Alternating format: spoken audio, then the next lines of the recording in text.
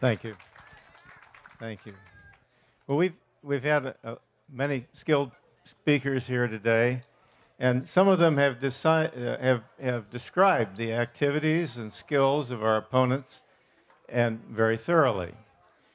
And our opponents, our political opponents of freedom, liberty, and the constitutional republic that we cherish, are formidable and unprincipled, and they're tough to beat.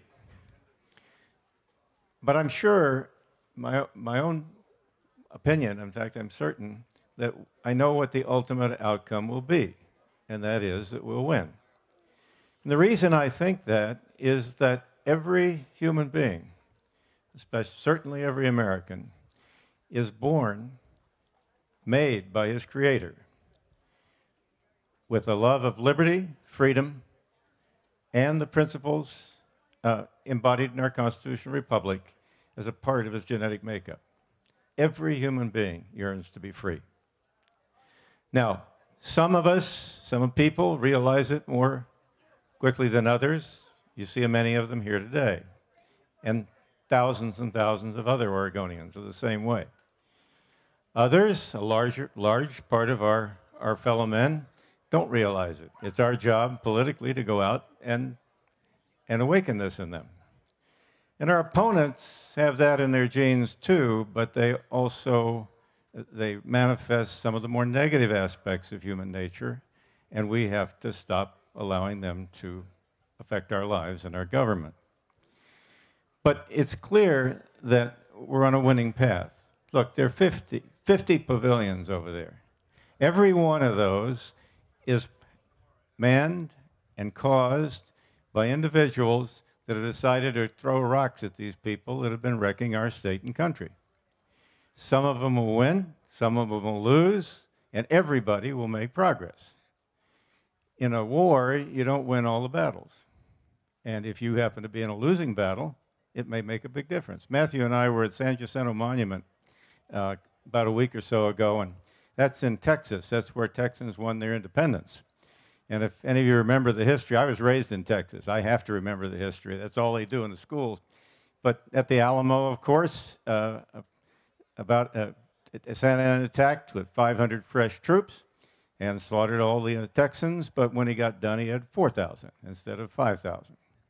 Then he divided them in 4 groups. Part of them were chasing the Texas government, which is chasing all over the state. Another group went down to Goliad and defeated the Texans there, and they made the mistake of trusting him. They made an honorable surrender, and he slaughtered all of them. But he divided his forces, and eventually 1,000 of his men and Sam Houston, who'd been running all over the place, caught him, waited till the sun was in his eyes one afternoon, and killed half of his 1,000 and captured the rest.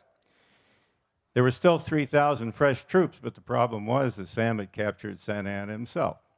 So he traded Santa Anna and his life for Texas, and that was the end of that.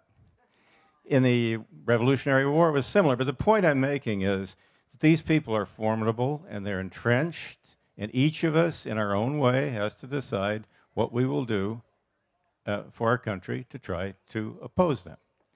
In our case, our family decided that as a public service, we would remove one of the poorer congressmen that we are blessed with. And he's still there, so we still have it to do. But the important thing is that the principles, the fundamentals of human nature are with us. And there are thousands, and it's like, if you run for office in this state, it's like walking into a movie. There are thousands and thousands and thousands of people you meet. Every one of them is somebody you'd love to have in your home for dinner. And those people won't be beaten because the characteristics that make them fine people are fundamental to all of our people. And as we work on this and gain, and you can see across the nation all the gains that freedom and liberty are making, we'll win this. We need leadership, and you've seen many aspects and many examples of that leadership here today. I probably shouldn't talk about him behind his back, and I didn't intend to, but I wanted to make an example of Lars Larson. So I'll go ahead anyway. You know, on his worst day, Lars Larson has 10 times the intellect, 100 times the talent, and 1,000 times the principles of the entire Democrat legation, federal and state, for this entire country. And just with men like that, the people can get the job done. There's a question. Each of us has to ask himself a question, and that is, why should we be involved in this? Most of the people here have answered that question, or you wouldn't be here. Why are we involved in this? Well, one is that we have an obligation, because we had the great blessing of living in this country and in this state, and we need to give something back when that greatness and that opportunity is challenged.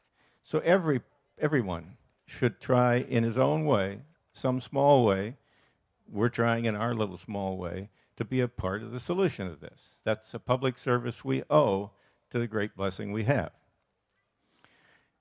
That's a selfless reason, but there's also a selfish reason. And that is, we are winning, they're winning, we're winning our freedom back.